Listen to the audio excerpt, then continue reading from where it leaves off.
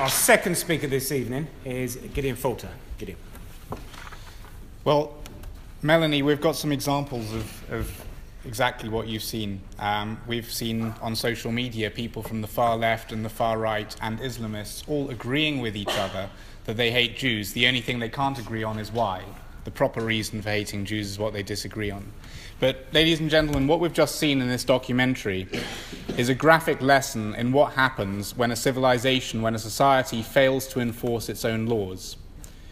I'm reminded this week in the Torah is a reading which contains three important words which contain the entire basis of Western civilization. Tzedek, tzedek, tirdof. Justice, justice, you shall pursue. And those simple words were radical in their time. Power was exerted through the sword and through wealth, and the idea that justice should be the ultimate goal of every person and the worthiest form of power was bold and it was new. And it goes to the essence of what civilization is. We cannot thrive, we cannot consider ourselves civilized without justice. The documentary we just watched started with a question: how far will Europe tolerate intolerance? In other words, will Europe pursue justice? Will it enforce justice? Well, the events answer that question.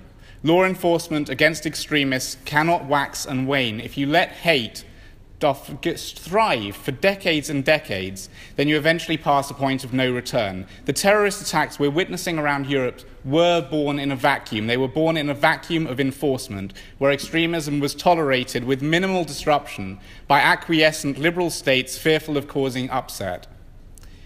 We talk so much about immigration into Europe that we sometimes forget to look at who is leaving, and the Jews are leaving. Thankfully, there is no global database tracking Jewish migration, but Israel does count the number of people availing themselves of the law of return, which guarantees Jews unconditional safe haven. Since 2000, 6% of the Jewish population of Europe has emigrated to Israel. In 2014, the rate of Jewish emigration doubled, and its highest ever level was in 2015. It continues to rise. Leaving your home is not a snap decision, and for it to have sped up to this degree shows that it has momentum. For many of those who emigrate, it will have been a decision that was 10 years in the making. And in addition to that 6% that we know about who have emigrated to Israel, there are the uncounted many who have come to the United Kingdom and the United States. In the video, Alan Dershowitz asked his illuminating question: had the only terrorist murders been in Paris last January, been the 4 Jews in the kosher supermarket, would there have been 1 million people demonstrating in the street?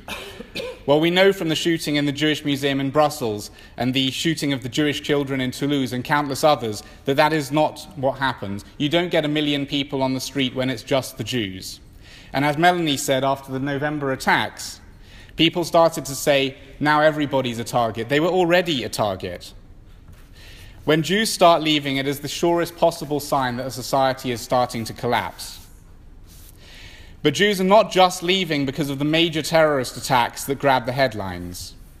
They're leaving because of stories like that of a couple I want to talk to you about, Samuel and Diana Blogg, both in their late 80s, both Holocaust survivors, both independent, living in Amsterdam. One night, 2 men walked past their door, noticed the Jewish mezuzah, knocked on the door pretending to be police officers, and when they barged their way in, shouting "dirty Jews," they punched Samuel until he was blind. They broke Samuel and Diana's bones until they were bound to a wheelchair for life, and left thinking that they were dead. And there is only one way to look at this. You may have heard or read of Joseph Heller's book, Catch-22. And in this book, as the war rages, the protagonist, an airman called Yossarian, exclaims, "They're trying to kill me," to which his comrade answers, "They're trying to kill everyone." And Yossarian replies, "Well, what difference does that make? They're trying to kill me, they're trying to kill the people that I love, and they're trying to kill all of you too." So what can we in Britain learn from what's happening in Europe? We could comfort ourselves. We could use Jews as a gauge of our society's health, and our country is one of the best places in the world in which to be Jewish. We're offering a haven to the afflicted. Some London synagogues are holding their services in French. but beware of such conclusions. 4 years ago, 2 British Islamists, Sajid and Sashta Khan, were caught by total fluke. They'd been building bombs in their front room and planned to attack the Jewish community. Only they had an argument, the neighbours overheard, the police were called, and that is why there has not been this terrorist bombing in the last couple of years against Jews in Britain. That's how close we came. As we approach the High Holy Days, once again, synagogue goers will pass airport-style security that has been the norm in this country for decades. But in 2014, when anti-Semitic attacks here broke all records during the Gaza war, people tried to explain it away as some kind of rage against Israel. But then explain to me where that anti-Semitism came from. Why, the following year, when my charity conducted its national anti-Semitic crime audit, did we find that without the convenient excuse of a war in Gaza, anti-Semitic crime jumped 26%, violence against Jews surged 51% in a year with no ostensible trigger? I'll tell you why.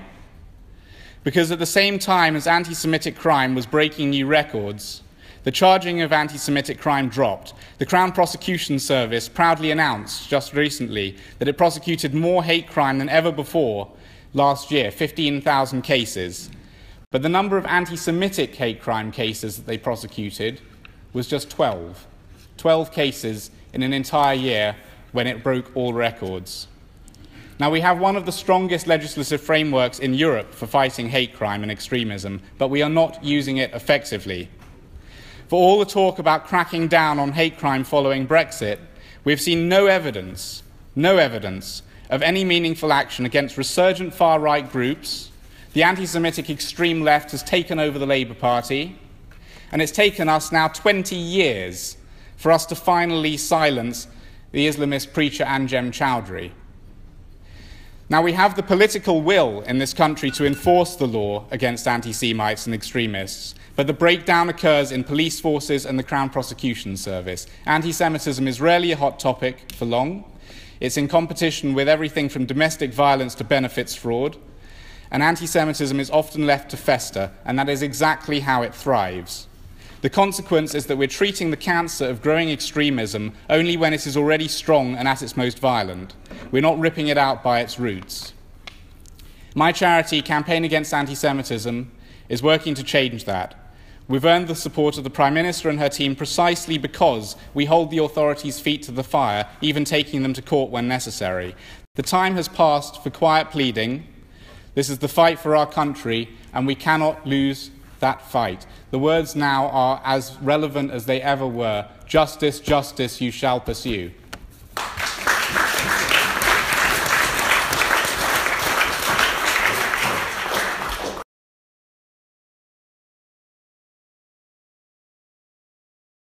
We've had a very bleak picture because we have a very bleak situation. But there is work that we can do. We have to win this fight. If we lose, the future that we saw on that video is no future. How can you have a future where the only safe place for Jews to live in the world is Israel, and sometimes that's not so safe either? We cannot lose this. And the one thing that gives me hope is look where we're sitting right now, in this beautiful room in the Mother of Parliaments. This is Britain. When Europe last burned, we stood firm. We did things differently. We stood firm. We stood up for our values. And when it came to it, we came together. This is World War III. Many people don't seem to have realized that because it's a slow-burning World War III. But it is burning and the fire is approaching. And when that happens, the one thing that gives me hope is that this country will realize the situation that it's in and do as it has done before and stand firm.